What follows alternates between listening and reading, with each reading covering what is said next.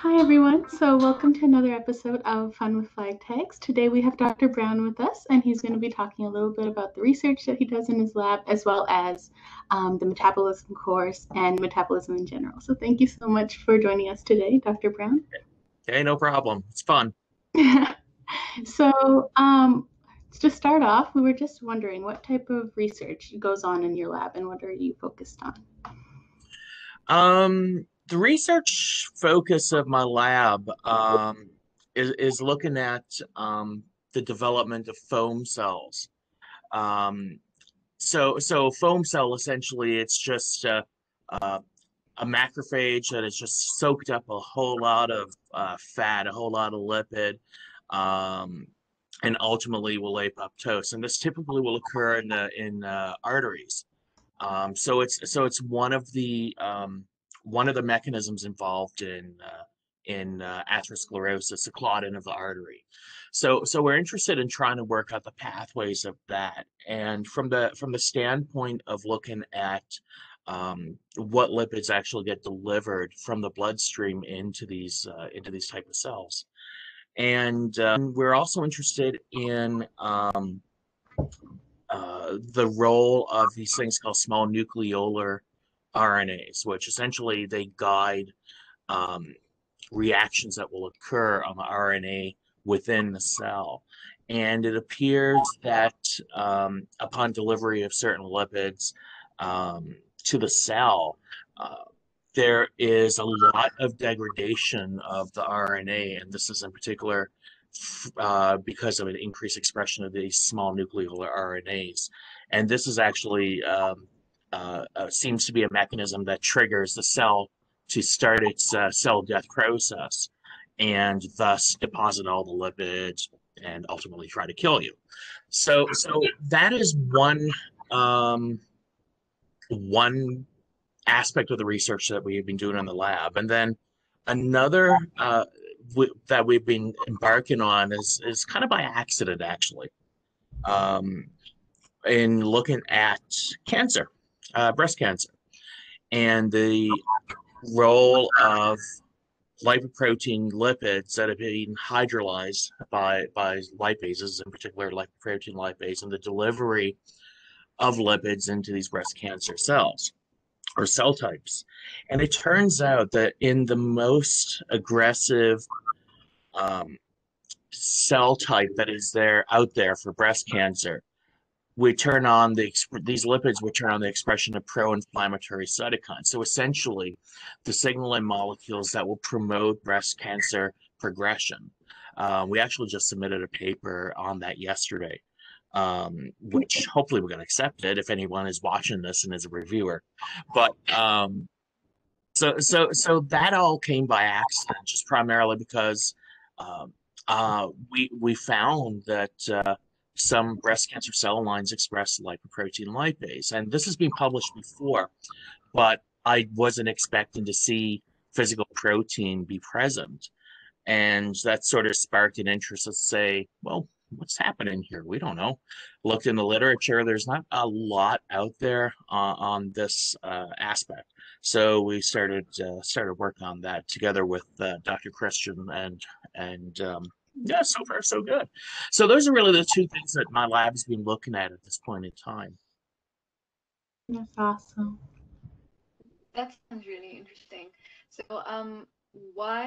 what was it that made you choose biochem specifically?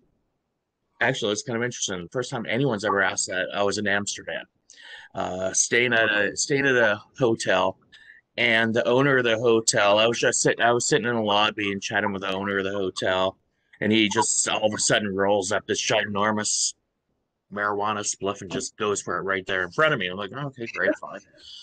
Uh, get get that secondhand high off of that. But and so he asked me that. And it was an interesting question, and I had to think about it, and I still give the same answer ever since, which is uh, the body is a puzzle. And how do you solve that puzzle? There are a lot of aspects to it.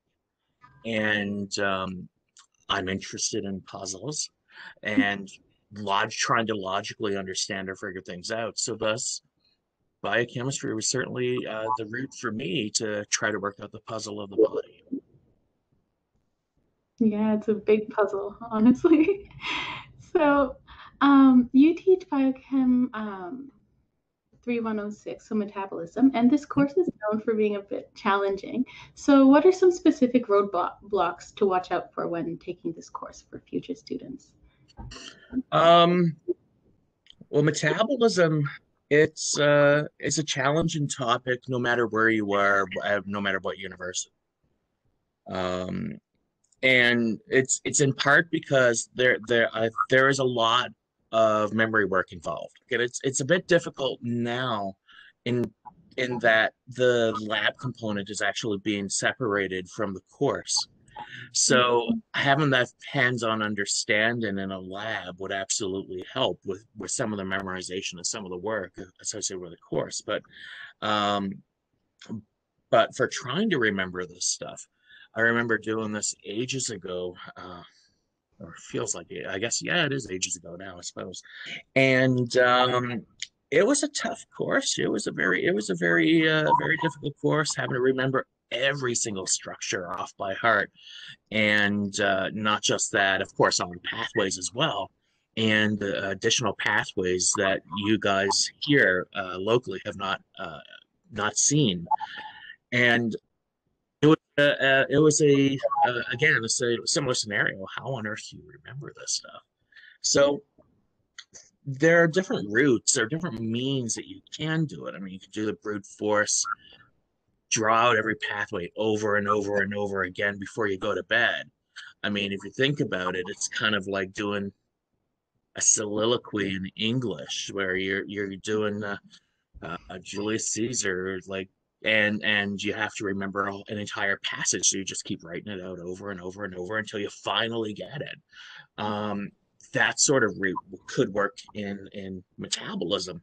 For myself, I actually put a lot of the pathways, or actually all the pathways that I learned and ever learned, into music. So for myself, I'm a total metalhead. I love heavy metal.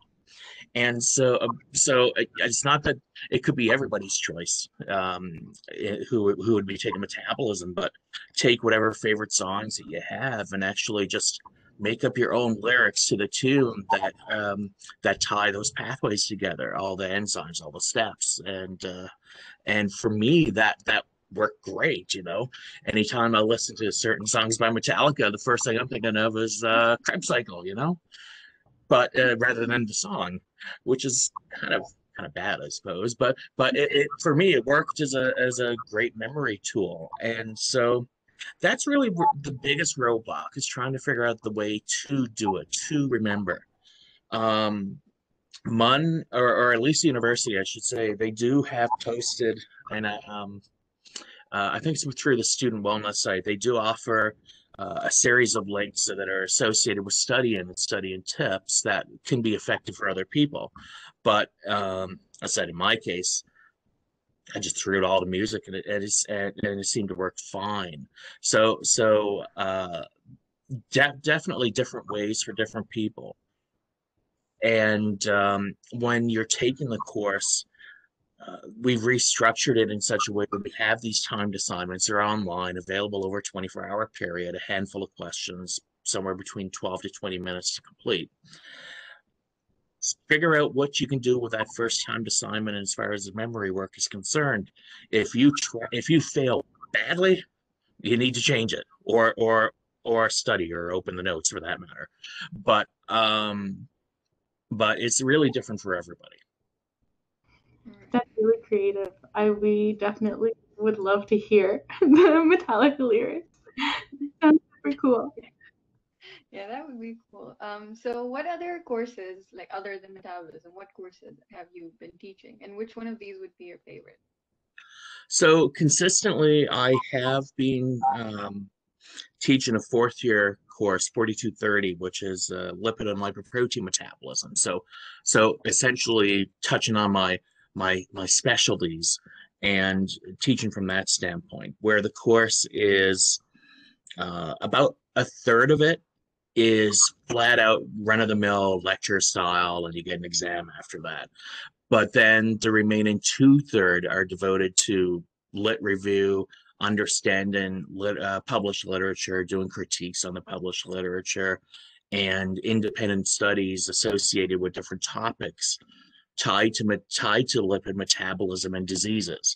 Since obviously I would probably put my money on the bulk of students really being interested in medicine, so trying to spin it for the health aspects of that specialized type of metabolism seems to be a bit of a hit. It's not uncommon for that course that I do get a wait list. Primarily, the numbers are kept small, so then that way everyone can do their presentations, debate their work, what have you. But with the pandemic at the moment, it's a little bit messed up. And so last term's offering of the course, everybody got to do their presentations, but they were all pre-recorded, just like at the moment my lectures have been for metabolism. So it sort of works. At the graduate level, I do also do a graduate version of the lipid metabolism, which is a lot more intense work-wise. Also, a couple of others that I have been associated with. So our department does have a seminar series for our grad students, and we also bring in, aside from the grad students presenting, we also bring in university-wide and sometimes external speakers. And so I have been responsible for coordinating that.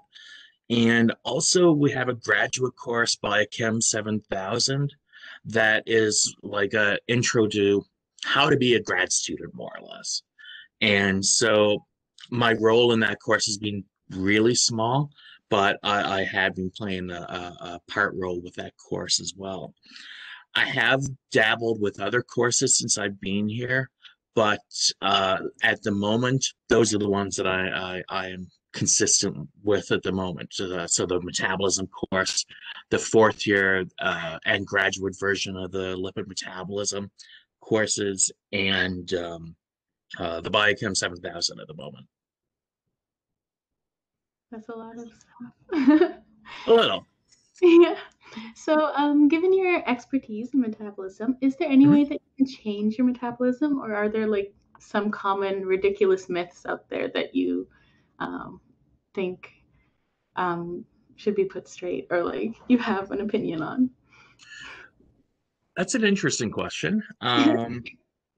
And for those who are watching, I had received a list of questions. I actually never opened them. So this is coming to me as a little bit of a surprise. I need to think about this a minute.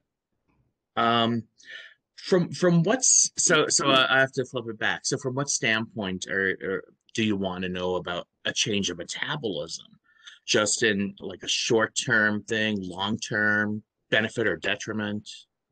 I guess like a lot of people want to like hear about these fad diets that will change their metabolism and help them lose weight. I don't know if it's for short term or for long term, but in that regard, are these actually viable or like sustainable ways to lose weight? There are diets obviously out there, like you got you could be doing diets involving, say, shoot, what are some of these powder drinks that you can mix up that you would have for breakfast and lunch, and then a small supper? The Atkins diet, Mediterranean diet, so on and so on and so on.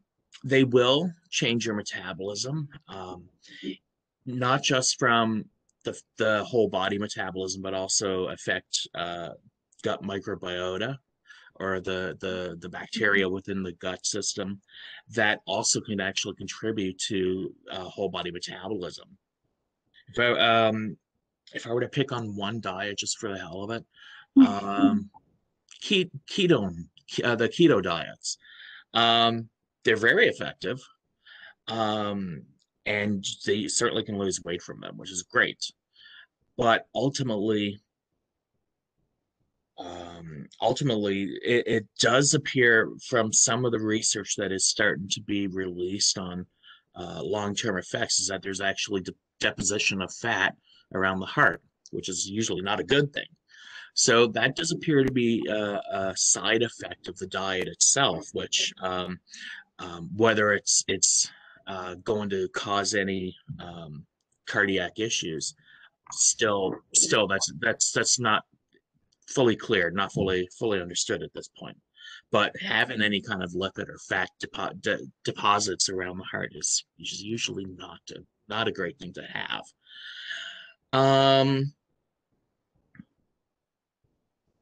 What else? I do remember, sorry, Dr. Chima Mhm. did emphasize a lot on the fact that keto diets are not as good for your health as you may think they are. Mhm. Um, Yeah, I'm not a so dietitian or nutritionist, so it's a bit difficult for me to go at it from that angle. But from at least from the biochemistry and physiology angle, it does appear that that it may not be a good thing. yeah, But okay. then at the same time, Mediterranean diets, they raise your so-called good cholesterol, your HDL cholesterol. Um, and the type of lipid, the type of fats that you're bringing in with the diet tend to be much more beneficial to the body as a whole.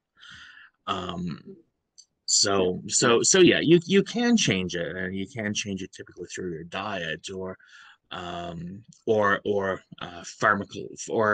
pharmacologic routes. So yeah, to ultimately answer, you can change your metabolism. Just do you want to change it in a good way or in a bad way? Yeah, do your research before you start any of these Pretty labs. much. Yeah. So that was the end of our interview or podcast with Dr. Brown. I hope you enjoyed getting to know him outside of the courses that you've been doing with him. It definitely has been a fun experience for me, and I'm sure for Rishi as well. And I I paid just them to want say that. yeah, and I just want to say stay safe. Take care of yourselves with the entire pandemic situation. And if you need any kind of help, reach out to the Student Wellness Center. And there are a lot of resources around you that you could look at. Just take care of yourselves.